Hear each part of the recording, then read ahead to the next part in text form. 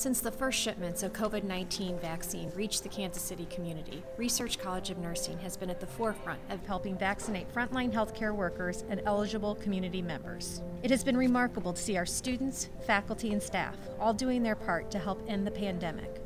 Our skilled volunteers have worked in every aspect of the vaccination clinic, from greeting patients and data entry to triage and actually injecting the vaccine. In 2 days, 140 RCoN volunteers served nearly 1,200 eligible community members receiving their COVID-19 vaccines. Being both a nurse and educator at Research College of Nursing, participating with my students in the COVID-19 vaccine clinics was the bright spot of my 2020-2021. RCoN is one of the few nursing colleges in the United States integrated with a hospital. Sharing a campus with Research Medical Center also positioned our students among the first in the region to administer COVID-19 vaccine. After pivoting their education into virtual settings, our students were eager for the opportunity to step up in the fight against COVID-19.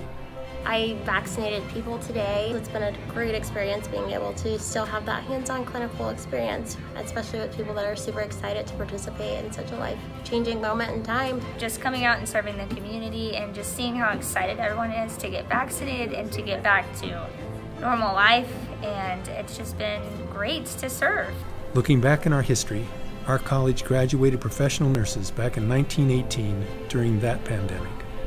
And just as their predecessors from a century ago, today's Research College of Nursing students rise to the occasion.